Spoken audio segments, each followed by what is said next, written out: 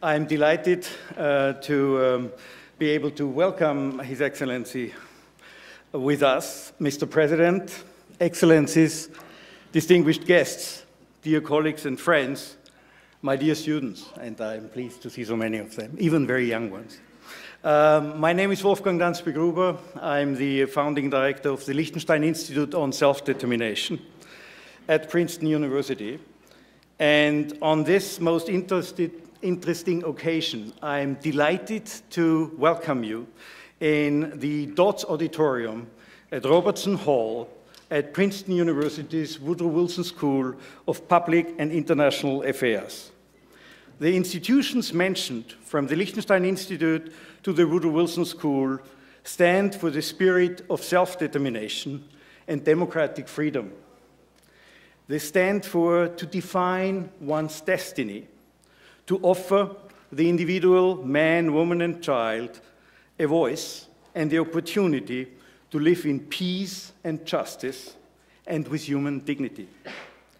Princeton University, in addition to its mission for academic excellence and education for the next generation of, I dare say, the world's best and brightest, also stands for another dictum: Princeton in the nation's service and in the service of all nations.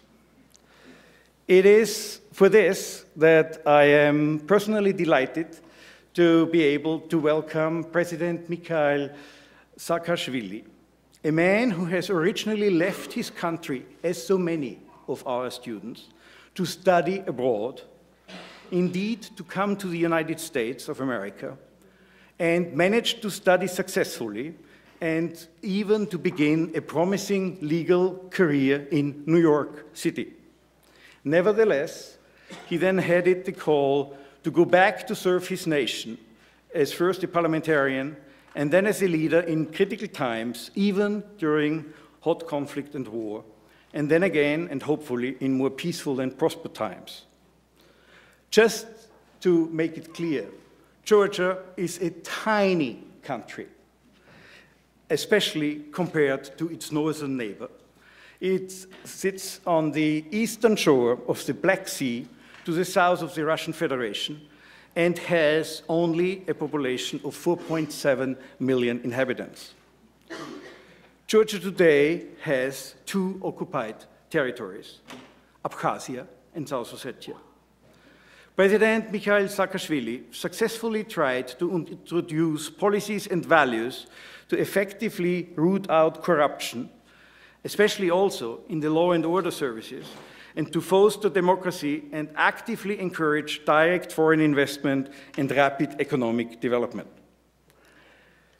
A couple of years ago, while I served in Kabul, Afghanistan, in spring of 2008, there was a NATO summit in Bucharest, and very much encouraged by the then American administration, Georgia attempted to get closer to the North Atlantic Treaty Organization. However, with little success. And a couple of months later, during August 2008, the crisis between Georgia and its northern neighbor, the Russian Federation, escalated by coincidence, especially during the Olympic Games, into war, which resulted in those two occupied territories of Georgia and also in countless displaced persons and many deaths on all sides involved. Now, President Saakashvili is in the United States to come to the NATO summit in Chicago and will hopefully, and for the sake of Georgia, perhaps find another step to move closer to the North Atlantic Treaty Organization. Concerning the education of President Saakashvili, I wanted to emphasize that, as I said before, after he graduated from Kiev University Institute of International Relations, he attended Columbia University in the city of New York as an Edmund Muskie Fellow and graduated there with a Master in Law in 1995. 95 to 96, he then also studied at the George Washington University National Center of Law. And in 95, actually, he got admitted to the New York bar and practiced commercial law at a New York law firm. In his political biography, which obviously then begins to intensify once Mr. Saakashvili returned to Georgia, it is important to notice that he was elected to the Georgian parliament in 1995, and already 5 years later, he was appointed Minister of Justice of Georgia, where he instigated and then really intensified to confront post-Soviet Georgian corruption. What is important is that as a result of the 2003 parliamentary elections, which were considered to be falsified, then Mikheil Saakashvili, the late member of the Georgian parliament, Surab Chvania, united to reject the election results and called on public protest, which eventually then launched the Rose Revolution, and this revolution culminated in Mr. Saakashvili peacefully leading a select group of courageous visionaries to go to the parliament. As a result, January 4th, 2004, the people of Georgia elected the then only 37-year-old Mikheil Saakashvili with a percentage of 96% as their president. And President Saakashvili then became actually the youngest national president in Europe. Something for those of us young ones here to aspire. And actually, I would like to emphasize a small point here, namely that it was a year later, namely in January 2005, that then US Senator Hillary Clinton and John McCain tried to nominate our guest of honor for the Nobel Peace Prize. President Saakashvili was elected for a second term 4 years ago in January 2008 with 53.4%.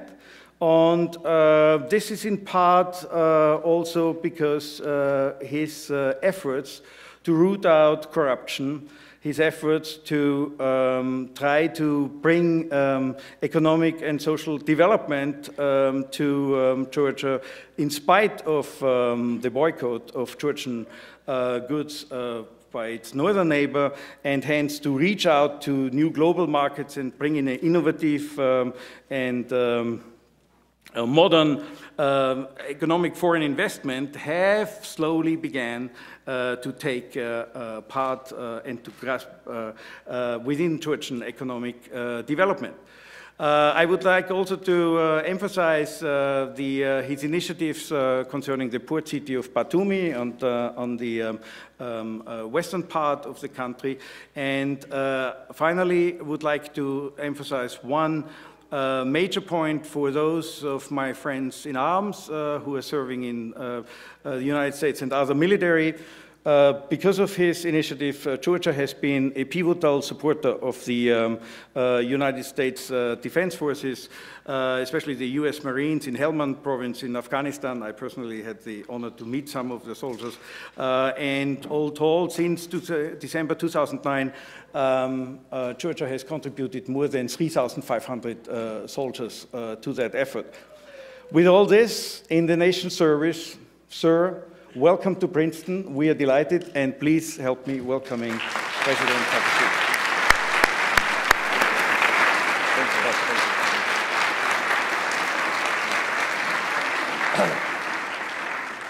Well, Professor Tampex-Gruber, you know, I'm very good at pronouncing names because of my own complicated name, but actually, Wolfgang, thank you very much for this wonderful opportunity to be here. Princeton is a very mystical place for somebody who used to go or to live in New York. We know it's always somewhere out there, behind all the forests. Very, very mystical place. And I'm sorry for being late, but more we were driving, more I had feeling that it's just, you know, it doesn't exist, because it's like. So finally, I'm here, and you are real, and so I'll try to be real with me. But actually, I'm kind of person that is not supposed to exist at all at this moment, of a country that hardly had any chance to exist or survive. By myself, I have to quote, there is a very smart man in Russia, their foreign minister Lavrov, who says, post-Soviet space is one big spiritual sphere with only one anomaly, the Georgian government. So I represent anomaly, my existence is anomaly, my country is in many ways anomaly, because in 2008, and it's good that there is no map here because it would be too scary, 100-something times more bigger country attacked my small country. And they've been attacking different countries in their history. They've attacked Czechoslovakia in 1968. Czechoslovak government fell within hours and had to sign a humiliating defeat. They attacked Hungary in 1956, and Hungarian president was hanged by the occupiers. They went into Afghanistan, killed the president in 1 hour. And Afghanistan is a much bigger country than Georgia in 1979. And they've done other things, some of which are very little known. They've done coup d'etats, regime change, etc., all around the world, from Africa to Asia. So basically, we are an anomaly because this 100 times bigger country invaded my small nation. I mean, that tiny is not. I mean, they always say the small, tiny country. Well, we are as big as average, normal countries, say, in Central and Eastern Europe. But of course, in comparison to whom we attacked, we are small. They officially said, when the US government asked them in 2008, in the year 2008, what's their plans about Georgia, and this is, I know, official, and you can also read it in WikiLeaks if you are not in US public service, because they are not permitted to read this. But as an academic, you can read it. They officially said, what's the goal of your invasion into Georgia? The response of the Russians was full annihilation, complete annihilation of the country. Not of the government, but of the country. The same day, now my friend Nicolas Sarkozy will have lots of time to write memoirs, and I think he will again go back to this subject. There was a long conversation between him and Vladimir Putin, and Vladimir Putin specifically described to him in a very detailed anatomical way by which parts of my body he was going to hang me within the next few days. Basically, a few days later, then President Medvedev was, appeared on television and said, Saakashvili, who is Saakashvili? He's a political cadaver. And so basically, here I am, 4 years later, in the middle of the auditorium, with all my body parts intact,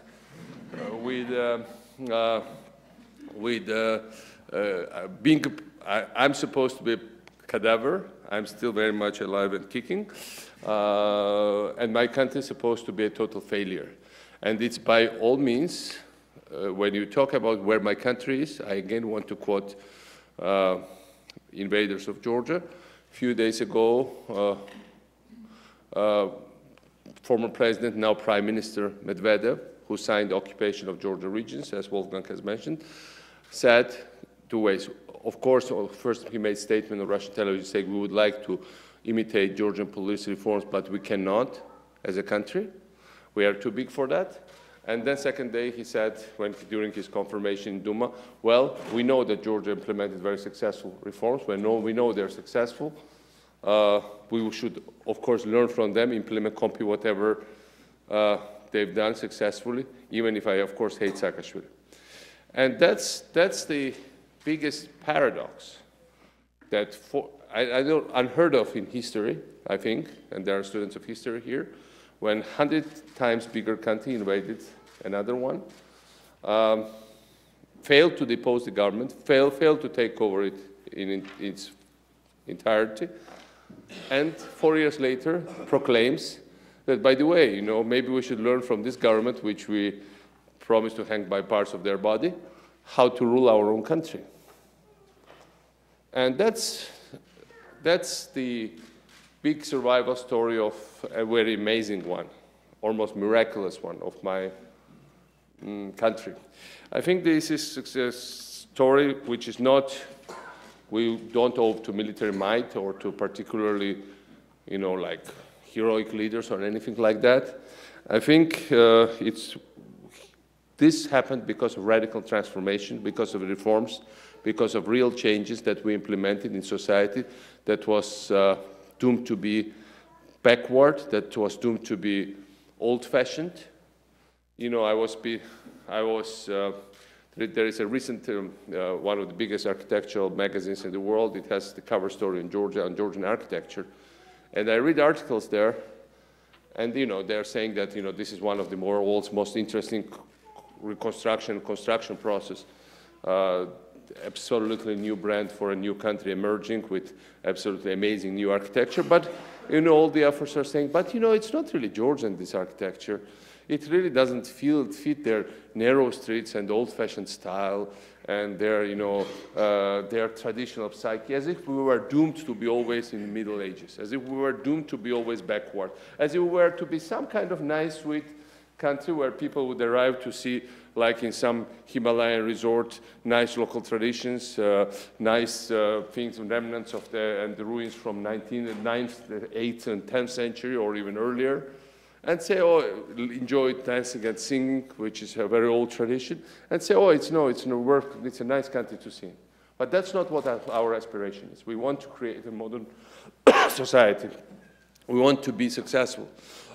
We want to be to learn from the others and to be ourselves role model for the region and maybe the rest of the world. And that's going on in Georgia, and it impacts our region in large. But I think I also here to share my optimism, and that idealism ultimately will prevail. And that force of ideas cannot be deterred either by old backward traditions, or so-called backward traditions. I think most of them are just invented. By idea of cultural relativism, that some people are just not capable of changes and successes. There is cultural handicap for some people, or even by authoritarian rule and brutality, or even by the force of money and corruption. I think it's based on our own experience. Georgia was one of the most corrupt places in the world. Georgia was one of the most criminalized places in the world. Georgia was one of the most hopeless and desperate places in the world. I'm basing it on real data from the pollings that had been done in Georgia, that have been done 9, 10, 11 years ago. We had this thing that this country cannot be fixed. That was doomed and hopeless. So we did lots of reforms. New generation came to power after the Rose Revolution. And the list of reforms we did is absolutely amazing. We fired the entire police force, the entire customs office, the entire tax service. During the first year, half of our existing bureaucracy and civil service. We diminished the number of agencies by half. We scrapped 90% of licensing and permits requirements from the government. And as a result, and for a small country to present itself, benchmarks do matter. And you should see what the benchmarks of Georgia is. We have the world's fastest registration of companies, the world's fastest registration of property transactions. These are all IFC, the International Financial Corporation of the World Bank. The world's fastest customs procedure. We have according to the recent studies by EBRD and IFC, we have, in terms of perceptions, one of the lowest rates in Europe. That also means worldwide. We are at par with a couple of Scandinavian countries. We used to be one of the most criminalized societies in the post-Soviet world. And we, according to the last 3-year survey of the European Union, right now are the safest country in Europe, the lowest crime rate in Europe. We are basically a safe society. 60 or 70% less crime than in Germany and France, 4.5 times roughly less than in Russia. And I think more important than this, I mean, also civil service has changed tremendously. I mean, the there is this Canadian Center for Law and Justice, and together with Transparency International, they did studies worldwide, and they've ranked Georgian bureaucracy as second most efficient and transparent in the world after New Zealand. More important than these benchmarks, a mental revolution has happened. The way how people talk, relate to each other, how they relate to institutions, how they respect the institutions. You know, our police had 5% confidence rate based on Gallup polls. Now it has 90. It's higher. It's the highest in Europe right now. We had tremendous mistrust in other institutions. And actually, right now, every institution is more popular than the institution holder. I mean, I'm still quite a popular president, but the presidency is respected more than my personality. The same relates to parliament. It's much more popular than any particular parliamentarians. The same goes to government. The same goes to army. You know, say police has 90%. It's much bigger than, say, head of police or minister of interior. And so that's the institutional change that has happened. Georgia is as you rightly said, a small country, but it has hugely strategic location because it's a gateway from Central Asian, Caspian energy-rich regions to most of the areas in Europe. It's also now a big transit route from Central Asia, Northern China, Afghanistan also to most of the European destinations. And it's also, and then, you know, despite all the shortcomings and mistakes we might have made, still it has created a new alternative model of governance in post-Soviet space. The problem was that, you know, in the 90s, there were only two choices among former Soviet countries: to be messy, chaotic, crime-ridden, corruption-crippled, and with freedom of speech, like Russia of Boris Yeltsin, or to be more regulated, more orderly, and of course much more authoritarian, basically authoritarian, and like the regime created by Vladimir Putin. And there was no other third way for us. That was the popular assumption. And I think Georgia showed the third way. Of course, our democracy is not perfect, but we have certainly freedom of speech, of course, and freedom of elections, and freedom of civil society. And of course, there are many things to be still fixed, but we have very low crime rate, as I said. We have basically next to none corruption. 7 years ago, 8 years ago, in Gallup poll, 98% of Georgians said they've encountered corruption firsthand. Now, consistently 0.1, or they heard something about corruption, 0.1, 0.01 on some polls. Amazingly low. Basically, it disappeared. And so from that point of view, you know, we have now kind of really big tourists to learn our reforms from different countries. Every other week we receive delegations from Kyrgyzstan, from Moldova, from Ukraine, from other neighbors, a lot of people coming from Russia to learn from our reforms. And that's something that really is very exciting. Because if ever those societies around us can also modernize, open up, become more normal, especially it relates to the Russian society, then all of us will be much better off. And from that point of view, it is an interesting gamble. And that's why, you know, Georgian survival and success shows that ideas can sometimes be stronger than tanks and even money. It is a message of hope for all freedom lovers of the world. You know, we are still not there. We still have elections now, 1 or 2, 3 years of elections. And again, we want to make them as transparent and as open as we can make them, despite against all the odds, because people are really focused on them. But I think still the fact, not the fact that I'm not abusing the fact that I am here, I mean, it's not about personalities, but the fact that Georgia is still around, and that it's being successful, economically, visually transformed, mentally transformed, and it has become a shining example of success at least for our region, which is not really seen from Washington or Brussels very well, but it's certainly very well seen in our region, also by the people who want to undermine it.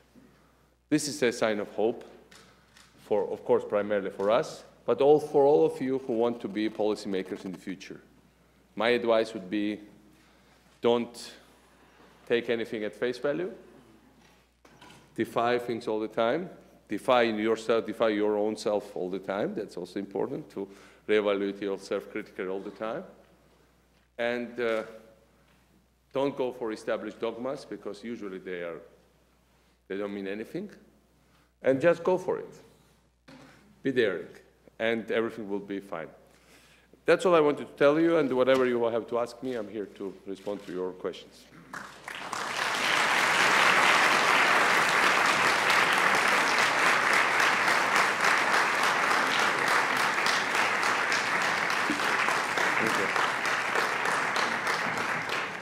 President Saakashvili has kindly agreed that we take questions, that you might field questions.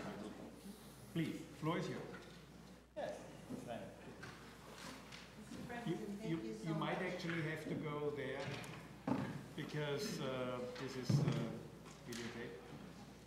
And please, just real questions. Don't worry, this is the Georgian choir which is leading. Because we have our... Mr. President, thank you so much for... I will not join them because I'm very miserable. Yes, they will gladly sing for you. We'll gladly sing for you. Go ahead. For this wonderful talk about changing things. Yes. I'm enormously impressed with all the very big changes for the better in Georgia. But I'm also curious, how did you do it? Can you give us one or two examples? Yeah. Concrete examples. For example, how did you deal with corruption? How did you get rid of it? Thank you. Well, it's all about mindset primarily, because there are no schemes, there are no established blueprints how to do it. I think primarily you need a determined class of political elite that is absolutely determined to unroot corruption. I think this is a very subjective thing. Then it's also institutional. We need, as I said, we fired the entire police force. It's generational, because we brought in totally new, younger people, and in our case, it was absolutely instrumental to the success, because we got rid in public service of people with bad experience, and that experience was almost 100% handicap. I still don't see anything positive being in Soviet or post-Soviet corrupt regimes. Actually, we diminish bureaucracy. When I talk about institutions, that you also need to diminish discretion of your civil service. For instance, like to give you an example, police was relatively easy to fix. We fired the old ones, we brought new ones, we trained them, we gave them nice uniforms, nice cars, nice glass transparent buildings. Buildings do matter. First we shape our buildings, as Churchill said, and then our buildings shape us. Every new building of administration, Georgia, or basically 80% of them are new, 100% in police, 100% in courthouses, 100% in prosecutors, 100% in public service halls. When you do them, when you do glass transparent buildings, they change the psychology of not only people who are inside them, but also people who drive across them, who interact with them. So we fired the police force, we brought new ones, it was relatively easy. But with customs, it just didn't work. I mean, we fired several times all the customs officers, and new ones would be just as bad. And then, brilliant idea came to the mind of some of our people. Maybe we should get altogether rid of the customs. Well, first of all, we have zero tariffs on most of the things, but what we did, we put everything on, electronic kind of surveillance. All the cargo is tracked electronically. And I brought one of the heads of states. Basically, I mentioned to him that average truck takes around 7 minutes to go through customs. If it's more than 1 hour, customs, or whoever official is there, they get fired, because it's hard to explain why. I mean, nobody can explain. There is a special investigation. They will have trouble. And then he laughed at me and he said, "Where do you get such customs officers that would work for in such miserable conditions, even if they have high pay?" And I said, "Let's go there." And we went there, and I said, "Look at them." And these were young girls and guys from maybe in their early 20s. And I told them, these people are not customs officers. These are here to smile. They come here, I mean, some girls came from model agencies. They are recruited here to say a few phrases to, you get this, without, sexism here, because as they are gender, it's not open for only for, it's like gender neutral, but somebody comes in and unshaved truck driver and is met by these smiling young people who address them several phrases in several foreign languages, and that's all they do. The rest is done by computers, by cameras, and the rest is not their business. It's not their discretion. They cannot decide what to stop and what cargo should go through. That's why because they have no discretion, it goes fast, and we don't really lose anything by that. Basically, most of the cargo is uniform, and you don't really get shipment of something very unusual, usually when you have already well-established trade routes. And that's one of the examples how we do. Or we have now public service halls, and public service halls means in every big city, and by the way, each of them is an amazing piece of architecture without exception. We really recruited best of our own national architects and foreigners to do them. And the idea there is that everything is done in one building. You get to get your ID, passport, or pay fines, or do property transactions. For instance, I'm a lawyer. Most of my work as a commercial lawyer was to do due diligence on property transactions, right? Lawyers have lost this job in Georgia because in Georgia, lawyers no longer do it. It's done by computers in this property hall. They are doing the whole thing in 7, 10, 15 minutes. The whole due diligence on, what's the background of that property. It's all computerized. So what we have the software, but then, and we also have tricks like, for instance, there is a new House of Justice. We just, by the way, 2 days ago, they've got a prize for the UN for the best public service reform for last year, but I think it's the really invention of a decade, frankly, worldwide. We have now this thing called drive-through, and it's called Just Drive, just like Mac Drive. Hopefully McDonald's will not sue us. And we also have Just Cafe. And you go in and you drive in, you give your documents at the window, and they're supposed to process it that fast so that the car behind you does not get, they don't get delayed. Or you go into a cafe and you order coffee and passport. And your passport should arrive with the speed of coffee, and price should be included.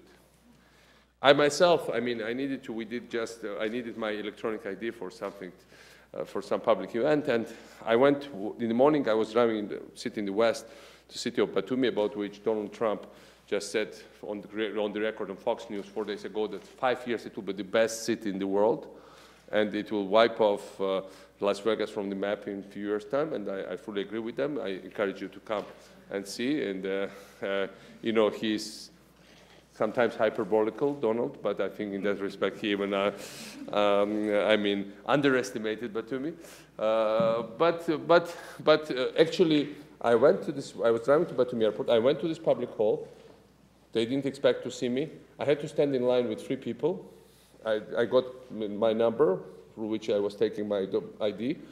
Then I had to go into this machine to throw in coins and get my photo. And if you want, like you do free, and I didn't like those free, and you have to have additional coins to get another coins.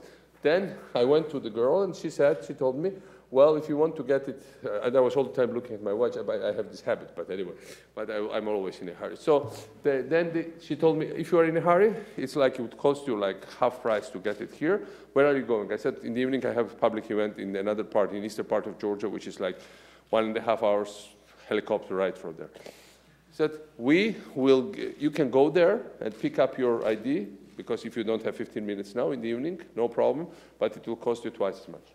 Fine. Got deal. I arrived there on my helicopter. I drove on my way, got the ID, and the way I'm explaining to you, first of all, the way how it works. Second, president is equal among equals. We create this system, but you cannot even pretend not to stand in line, or you claim that you have special privilege even if you're in a hurry. And that's ultimately something unheard of in our part of the world, but something that works pretty well. And, you know, we've been very often criticized by different international institutions, in Europe, worldwide, that, you know, they're too fast, we don't really understand what they're doing. Sometimes they were thinking behind this some kind of authoritarian things that we want to do things fast, but in the end, well, they're coming themselves to learn from Georgian experience. We are still not, GDP per capita will go to 6,000, I think, next year. We're still low middle income country, but we started from 800 or 900. We were basically a very poor country. And so we're not there. We don't have oil and gas, and so sometimes I think most of the time I think we're lucky we don't have it. Otherwise, that's how we do things. Sorry for a long answer. I would also like to invite my students to come forward to the microphones, please. Please, sir, go ahead. Good day, Mr. President. Yeah, hello. I have a question about the judicial system in Georgia and the court in Georgia. And also I have two more questions, if you let me to. I will be very short. The first of all, about the judicial system in Georgia. The official statistics says that 99.7% defendants are recognized guilty by the Georgian courts. Why happens so that why everybody who is arrested is guilty? More of this, the more than the half of the male population in Georgia, they are sentenced and they are freed after paying money in the budget. The second, the Russia, you were telling the Russia, and I agree with you that we fought with Russia and it was terrible, but why happened so that after this war, when they occupied our 20% of territories, why did you vote for the Russia's entrance in World Trade Organization? And the second, why do you sell them all the businesses in Georgia? They control the mobile networking, they control the transportation, they control banks, the Russians, who are our enemies, as you say. Why happens so? And the third is the question, just work with. 3 days ago, just 3 days ago, there was a disaster in the capital of Georgia, in Tbilisi. There was a very heavy rain and flood, and there were 5 victims, you know that. And 2 of them, they were children. The very next day, where was the disaster in Tbilisi, in the country. Is it true that you were on the football match in Slovenia and the next day you were shopping in Milan and buying very expensive watches? Is it true? Thank you. Are you together, right? No. Okay, yeah. Okay, so, well, first of all, I would not comment on the last one, but with regards to the information on judicial system, I think our judicial system is a very interesting way of also part of transformation, because judiciary in Georgia had 10% confidence when we took over. I think it has now something like 70, and it's very important. I think a caseload grows dramatically, which is a very, very important case of you know, how people trust judiciary. We just introduced, by the way, jury trial. It was a hard thing to do. Most of the European countries don't have it. Most of them do criticize us for having it. And first cases were bumpy. But, you know, it's bumpy, but I have trust in popular decisions. With regards to plea bargaining, we have plea bargaining process. Of course, people cannot get away by paying money. We had initial cases when people did pay money and got out, corrupt officials of previous government.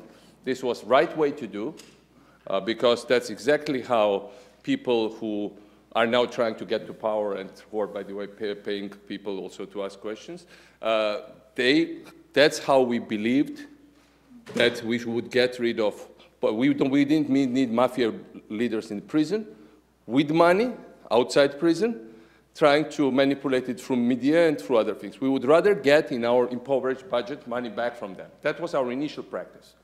I think since then, there was corruption cases also in my government, and people didn't get away by paying money.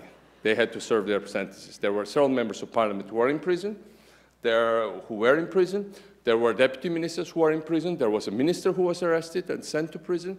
So actually, we've been having tough practice on corruption, and it was no longer possible to get away by paying money.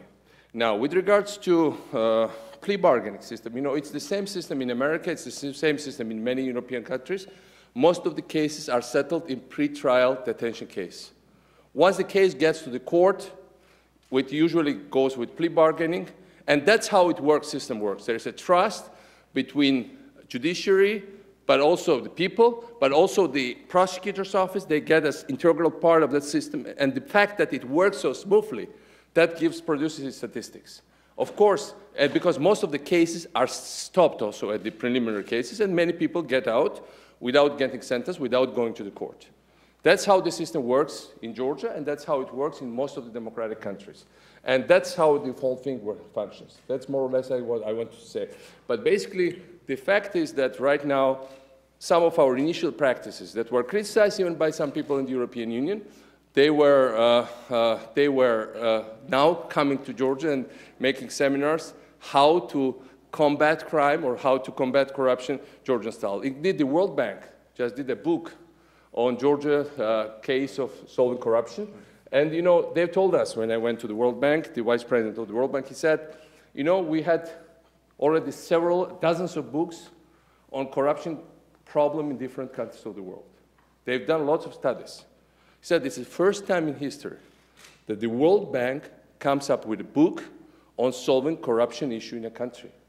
And that's basically, you know, and they've been going around, and what I was impressed with, that they were invited by, you know, governments in Africa, in Asia, like Mongolian government, like Kyrgyz government, but some governments in Western Europe invited the authors of the book for presentation, closed, with the governments of those countries, how to solve corruption issue in Georgian society.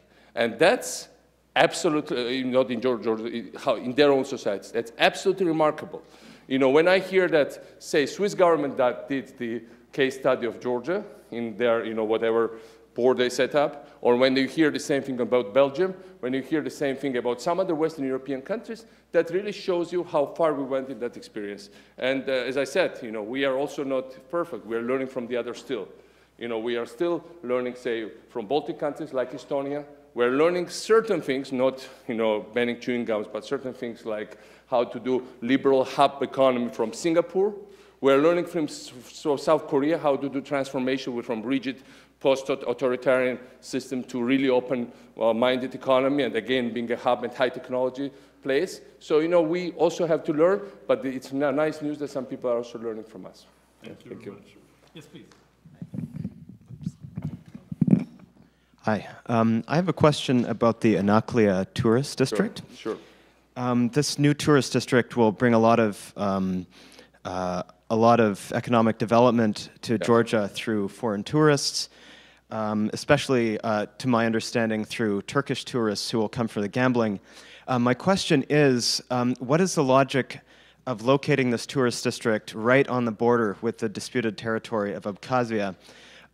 Is this putting Georgians and foreigners in harm's way, or is it part of a larger defense strategy? Well, you know, Georgia is a small country, as it was said many times in this hall. So nowhere in Georgia you would be out of harm's way if we are saying that, you know, like Russian troops at 40 kilometers from our capital. So, you know, every day, I have to admit it, you know, their missiles are pointed in my office. They're not very precise ballistic missiles. Country would have been safer if they had been precise, but we know that they are not. So actually, everybody who lives within dozens of kilometers from my office is at risk.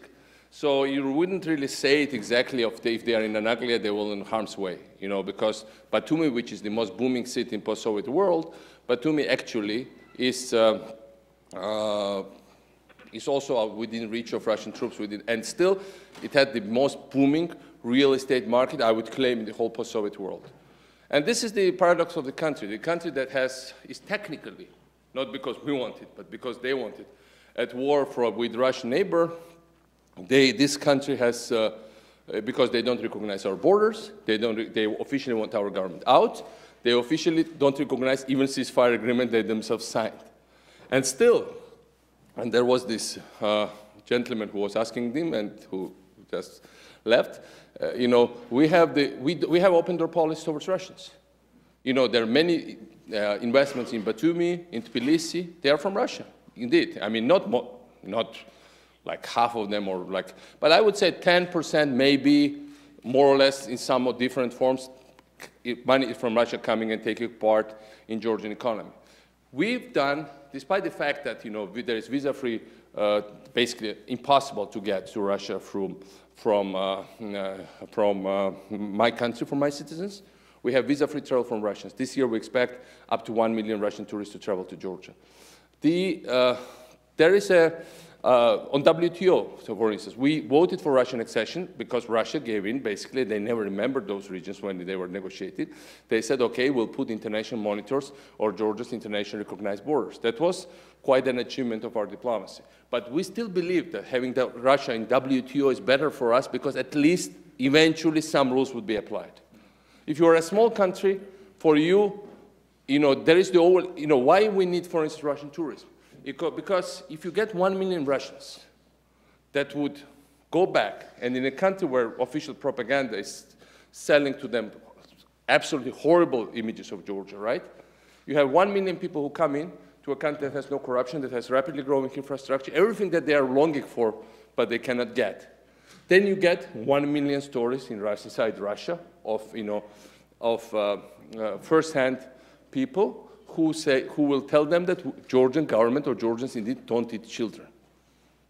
And that's very powerful.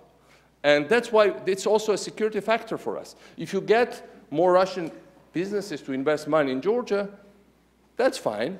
I mean, if it's a genuine investment, that only will get some kind of small or whatever, maybe not so much influential, but people with some little influence inside Russia that have stake in Georgia's stability, that have stake in, say, if they're building hotel in Batumi, they have stake in Batumi not to be blown up by Russian missiles.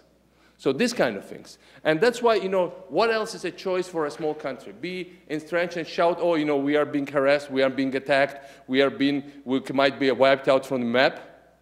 Or the choice is to go for it, to, you know, really, you know, try to engage even country with a very hostile government and hope for better times when, you know, rain will pass, you know, all the things will pass and we'll be in better situation to talk people to people. And I think there is no alternative. It's a rhetorical question.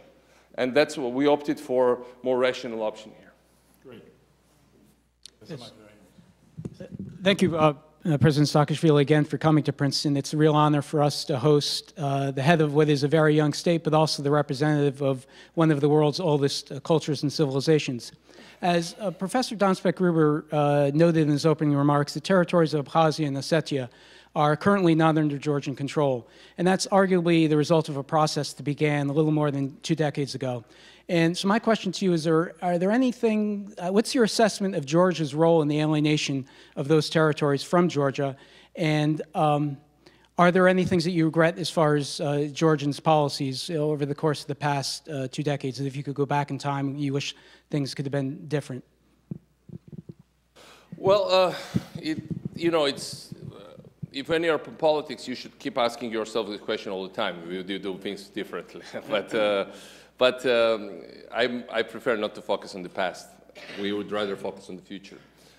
These places, they've been cleansed of their population. I mean, South Ossetia has 6,000 or 7,000 people left. It used to have up to 100,000 before, like conflicts in the 90s. We had in Abkhazia something like 80 to 100,000 left out of 600,000 that used to live there.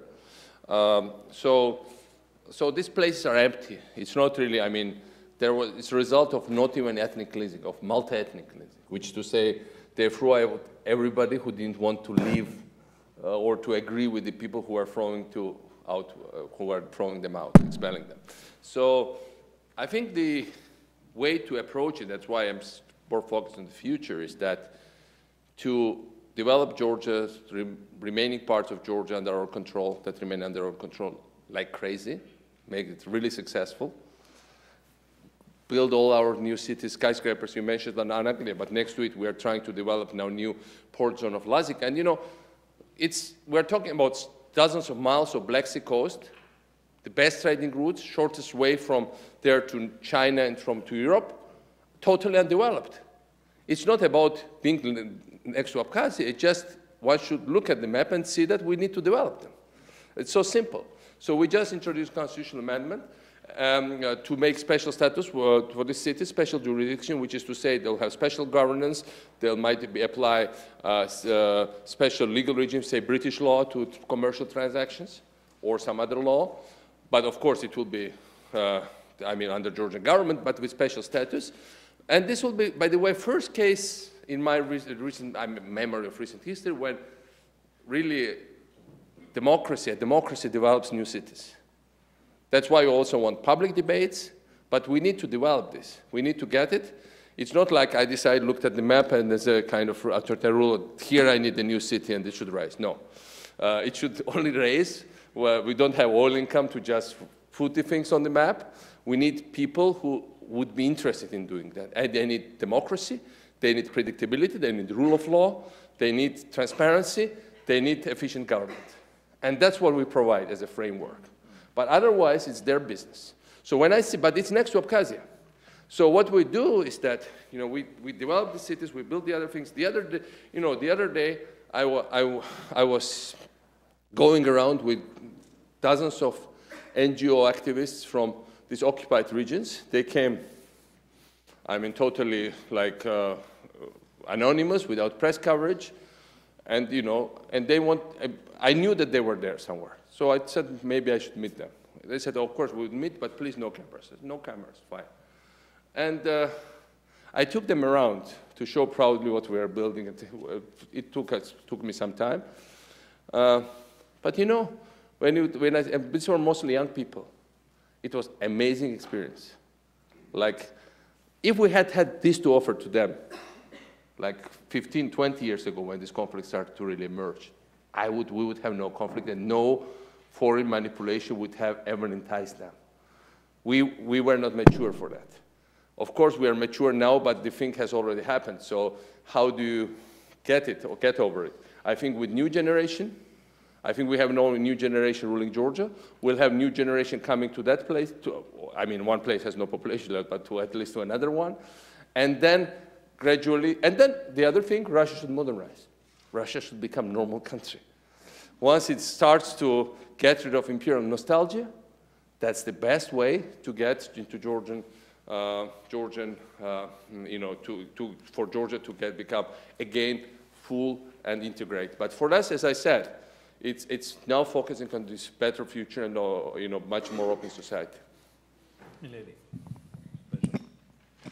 Thank you, Your Excellency. Thank you.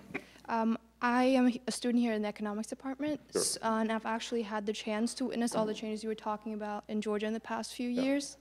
That's been really an exciting opportunity just to see all the infrastructural changes too, just physically all different buildings and everything. So my question relates to the renewable energy sector, because I think that's, even though Georgia's not very well endowed with natural resources, that's a sector that can be further developed, especially in hydropower. I know some of the projects have been going on, but I was wondering what your focus on the renewable energy sector would be and what kind of approaches you have in developing that. Well, as I mentioned, we don't have oil and gas, but we have huge hydropower resources. And it's amazing because 8 years ago, we were importing 90% of our electricity from Russia, and now we are exporting electricity to Russia. The only commodity that we export to them because of embargo, as you described. So actually, this is, we are doubling our hydropower capacity within the next 4 years. We will be big exporters, but it will still be less than 20% potential. And still, if we don't manage to build them in time, we'll have deficit because Georgia is developing so fast.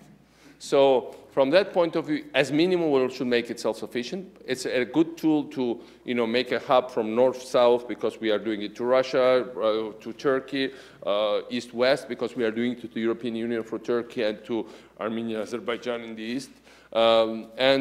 We have lines in all directions.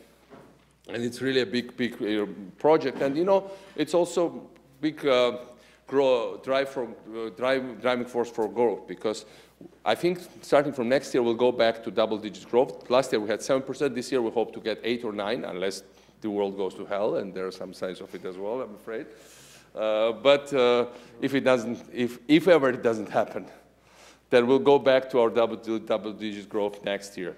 And from that point of view, I think we'll be, you know, this will be also clean energy is something very nice. You know, for instance, we are really, I want to turn Georgia into electric car producers. We have plans. We are working with several investors about that.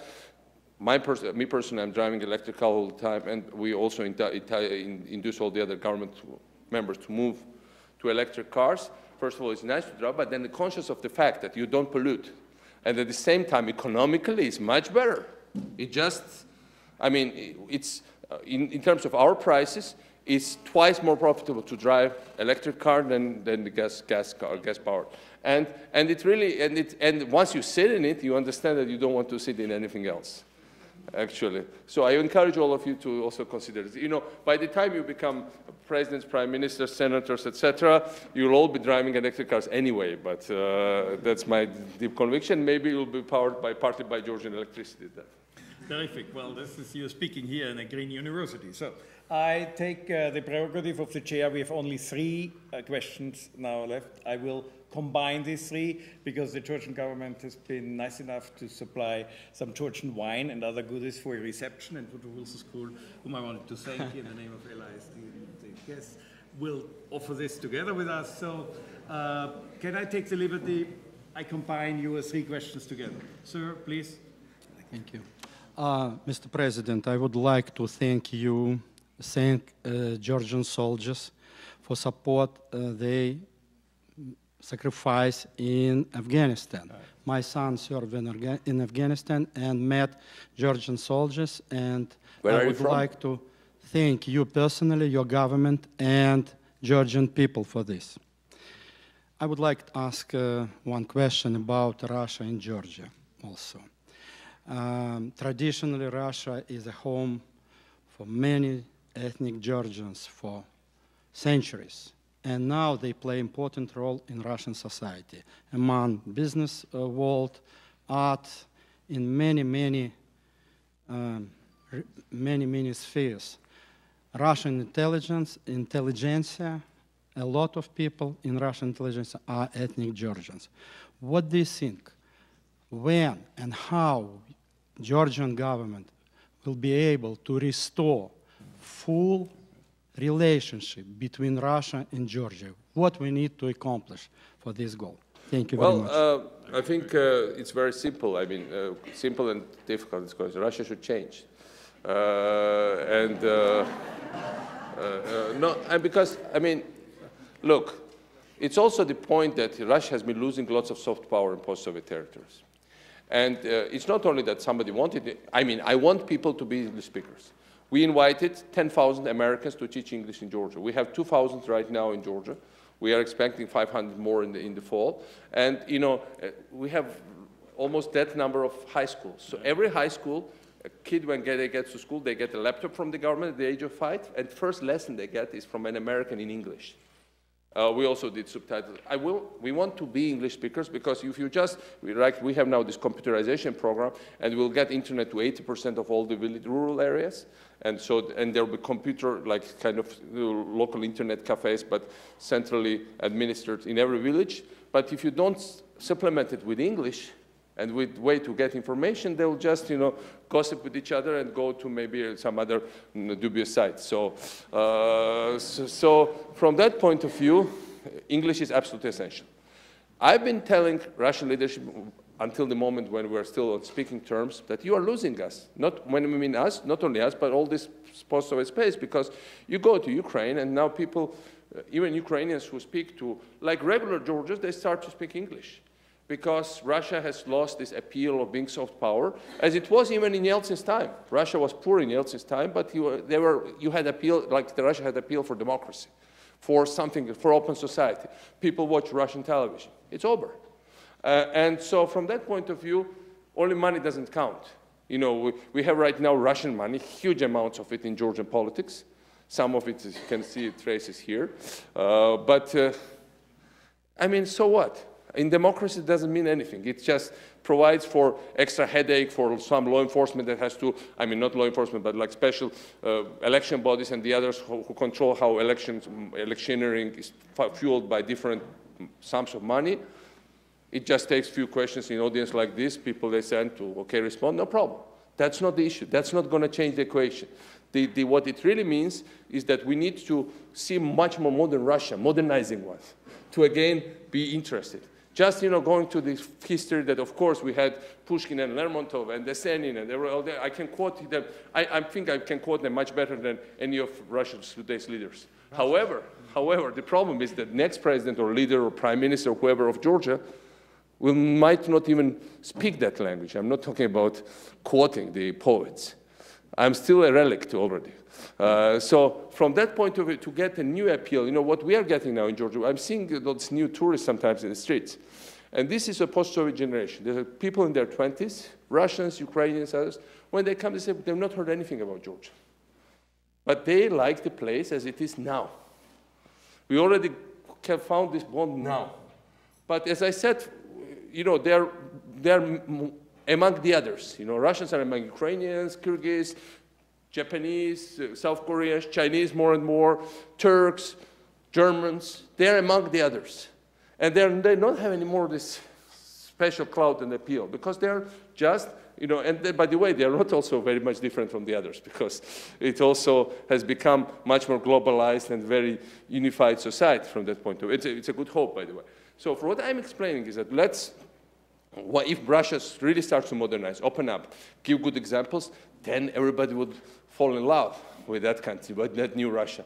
But for that, the country needs, from my point of view, as minimum democracy, respect for society, rights for everybody, and then it will come up. And of course, to get rid of corruption. That's very clear from my perspective. Not because I'm a big expert of Russia, I'm not. But I was expert on Georgia. We were the same. And I can tell you that it's all the same. But the problem is, finally, that the old generation of Russians perceived Georgia. It was, of course, big cultural ties, but also it was a little bit of, the Georgians are good, they have good singing, they have good wines, they can dance well, but they can never organize a modern state. And now for the first time in the Caucasus, something very unexpected happened. We organized functioning, transparent, efficient state. And that's really, nightmare for some policymakers. But if Russia is modern, they will only like it. They will not object to it. They will embrace it and try to develop relations. That's how we see it. Thank you very much. Thank you. Liz, please. Yeah. Hello. So my question is in relation to foreign policy, mainly in Georgia's foreign policy. Growing up in Georgia and seeing how popular the issue of European integration was, and now looking at what's happening with the European Union, I was just wondering, as a president and representative of the government, is the issue still as active as it is integration in NATO, or because of Georgia's aim to kind of move ahead and develop into a successful economy, joining a union that is crippling in regards to economy will be going backwards rather than going ahead? No, I think we have no alternative to Europe. We have no alternative to Europe, that's absolutely sure. And that what we are doing is that, on the contrary, we've gone a long way. We had visa facilitation. Next year we'll have DCFTA, which is deep and comprehensive free trade with the European Union. We'll hopefully have visa liberalization by the end of next year, which means visa-free travel. And we want to integrate. This is out of question that we would ever, we are too small and too much in a risky environment not to want it. And that's one thing. And the other thing is, culturally, we are Europe. In terms of democratic values, we are Europe. In terms of also closeness and openness to the US, we are Europe, because America cannot really be successful and a big superpower without Europe. That's, even some policy makers in Washington might, or some pundits might be skeptical about that, but that's how I see it. And that's how I think most of the American political class still sees it. So from that point of view, if we also want to have this bond with America, we should be in Europe. And there is no other way for us. Okay, last question. Thank you, Wolfgang. You are on your way to Chicago, Mr. President, and I'm wondering what your case statement is to NATO and what you're going to ask them. Well, I think the main thing for Chicago is to, it's not an enlargement summit, but it's already by fact of, rapprochement, it's also already a big encouraging and security factor for us. So we want them to say that we are on our way. We are progressing. I think they will say it. They will say it. Right now we have a huge lobbying effort in Washington, in Brussels, in many places. fueled with huge amounts of money spent to show the opposite. But I think that's the beauty of democracy, that you can spend as much money as you want, you will get freedom of speech, but you will not always be listened to. And I think NATO is going to say what our not-so-well-wishers dread, that Georgia has made significant progress and has become closer to the alliance. Now, some people might argue, forget NATO, it's like a horizon, the more you approach it, more it goes away. I don't think it's that way. I mean, it looks sometimes like this, but it's still an optical illusion. It's still there, and we are certainly approaching, and we certainly are dealing with societies that are very pragmatic, can be sometimes too pragmatic. Realpolitik is always there, and especially in fashionable now.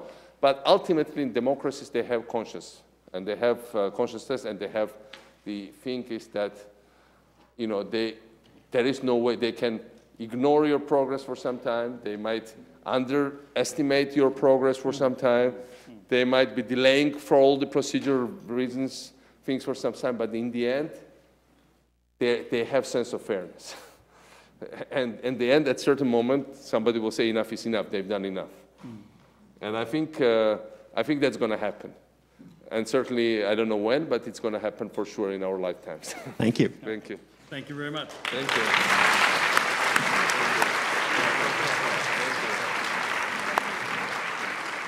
You have to go this way.